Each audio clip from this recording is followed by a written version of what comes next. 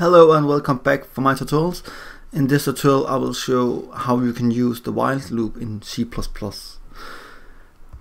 First we need to create a repeat statement in Boolean. It's because we can repeat something in the while loop until we hit a specific number, Boolean, int, character, whatever you want. But in this case I will show you how you can use it with using the Boolean. First it's repeating the true, and if the repeats change to false, then we will go out of the while loop. It could be this way. So we need first to tell it's a Boolean repeat is equal to true. We need to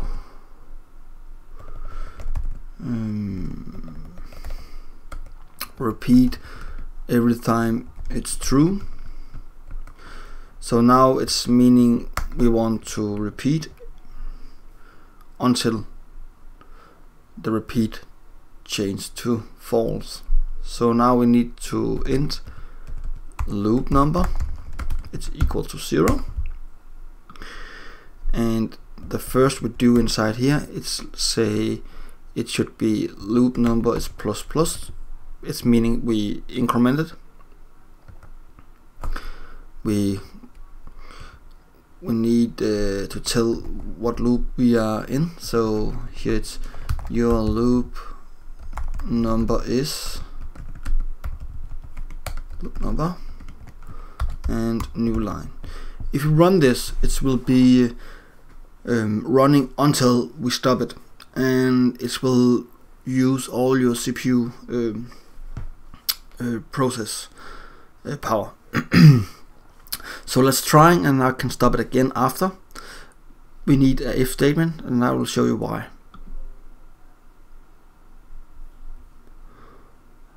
You can see here it's incremented, it's going very fast, and it's how many loops we've done. So let's stopping the loop. If we say if the loop number hit 100, we want to turn the repeat to false. That means it's when it hits 100 it should break out. Let's trying about it's working. As you can see, it's hitting 100, and then it's a stop and our script is done. If you don't having a way to quit your while loop, it will be infinity.